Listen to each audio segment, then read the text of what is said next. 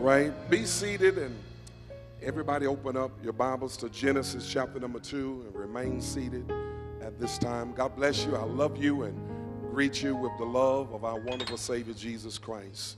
Amen. There's power in prayer, and I know that God hears us. Amen. And so we pray in faith. Genesis chapter number 2. You ready for a word? Oh, you all sound weak. You ready for a word? All right, praise God. Genesis chapter number 2 and verse number 18. There is a word from the Lord.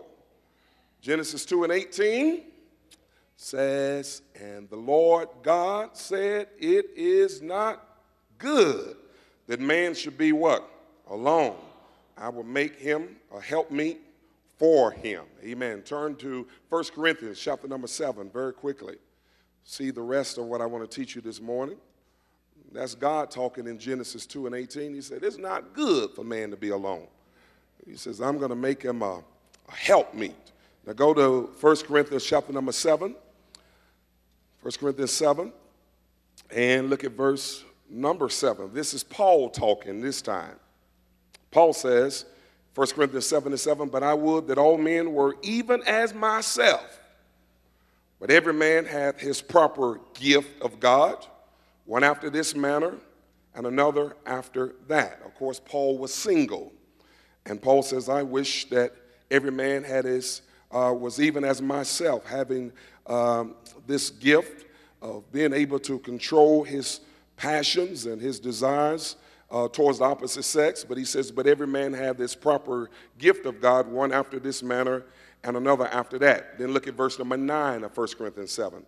He says, but if they cannot what? Contain. All right. Remember what Paul just said in 1 Corinthians 7 and 7. He says, I wish that everybody was like me, because Paul had that gift of celibacy. He was able to control his passions. All right. And that wasn't an issue for him. He had things up under control. It wasn't something that overwhelmed him thinking about having his physical or sexual needs met. But he says that's a gift, and everybody might not have that gift. He comes back in verse number 9 and says, but if they cannot contain, he says, let them do what? Marry. For it is better to marry than to burn. Uh-oh. Look at your neighbor. Say, neighbor, here's the question this morning. Neighbor, are you marriage material? Look at somebody else and ask them, neighbor, are you marriage material? And look back at them and tell them, we're going to find out in a minute.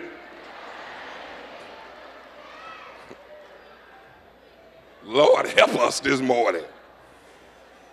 Please help us. Because some of you over there with Adam, it ain't good for you to be alone.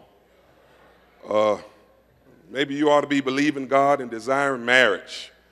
But there are others here this morning that may be on the other side. Maybe you over there with Paul. And you single and satisfied. It ain't an issue with you, and you okay being single. You're not overwhelmed by your passions to be with the opposite sex, so you kind of cool. So either it's I'm alone and believe in God for marriage, or either I'm alone and leave me alone. I'm single doing all right and don't need no help right now. But I want to look at this. Go back to Genesis 2 and 18 very quickly here, and let's deal with this alone issue. What does he mean? I was praying this week, and God gave me this word after we finished seed time and harvest. I said, God, where do I go next? God said relationship. I said, God, it's in the middle of holiday season. I usually do relationship in the spring and the summer. He says, now.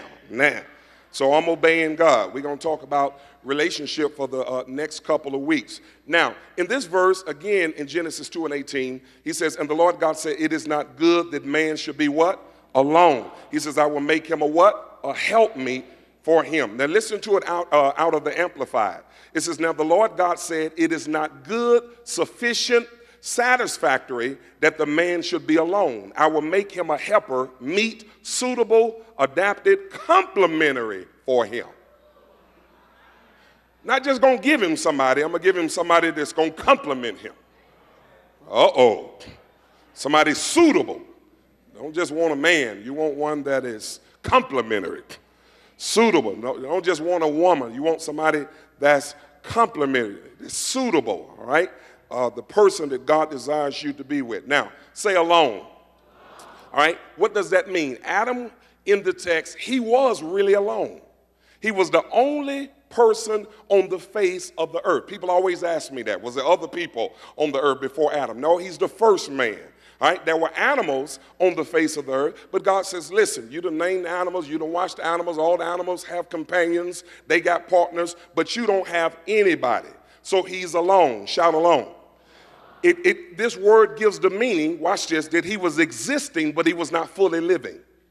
It was not good, meaning that it was not beneficial. It was not really working out for Adam. He says, all the animals got somebody, but you ain't got nobody. Somebody shout, preach, pastor. You're the only one on the face of this earth, and you ain't got nobody, Adam, and that's not good. Put in your notes Psalm 68 and 6. Psalm 68 and 6. I love this verse because it says that God setteth the solitary in families. Shout, families. He bringeth out those which are bound with chains, but the rebellious dwell in a dry land. So the Bible says God picks up somebody and he sets them in a family. Family is important with God. It was never the intended purpose of God that man would just be alone, isolated. By nature, we want to be around other people. Amen. We want to be a part of a family. We want to be part of a community. Even after the flood, God didn't just start over with Noah. He started over with Noah, his wife. Amen. He started with his 3 sons and their 3 wives, 8 people, a family. Say family. When God made the covenant promise to Abraham, it wasn't just to Abraham, it was to Abraham and his seed. He says, through you, all of the families of the earth are going to be blessed. If you wanted the covenantal blessing, you had to be part of Abraham's family. Shout family. Then when we get saved, watch this, we become part, or we join the family of God. That's why Romans 8 says that he has adopted us in his family. We are joint heirs with Christ. Amen. We are adopted sons and daughters of God. So when you get saved, you're part of a family. All right. Even here this morning, we represent a family, the OBC family. Shout family. Family is a big thing to God. That's why he's telling Adam it's not good for you to be alone. You don't have a wife. You don't have Eve. And so we can't procreate a family. You all by yourself. No family. Watch this. Man was made in the image of God. That image is family. Even in the one God, who is one in essence, but there's still Father, Son, and Holy Ghost in the one God. So the very image of God carries with it this idea of family and community. All right, Father, Son, and Holy Spirit, all of the same substance, but they represent family. Say family. Again, Adam did not have a family. He had pets, he had animals, he had the perfect environment, he had good health, but he had no family. And God says, without a family, this is not good.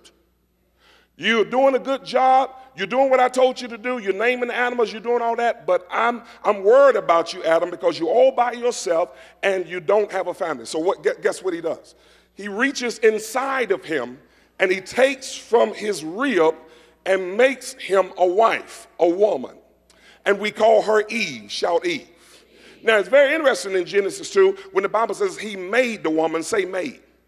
You look that word up in the Hebrew, guess what it actually means? He built a woman. God says, I built a woman. I see, what is he saying? Families, listen, you don't just come together and all of a sudden just on your own, without any work, without any prayer, without any desire. You don't just come together and click together automatically. Listen, family is something that you have to work to build. Family is something you basically get out of it what you putting in it.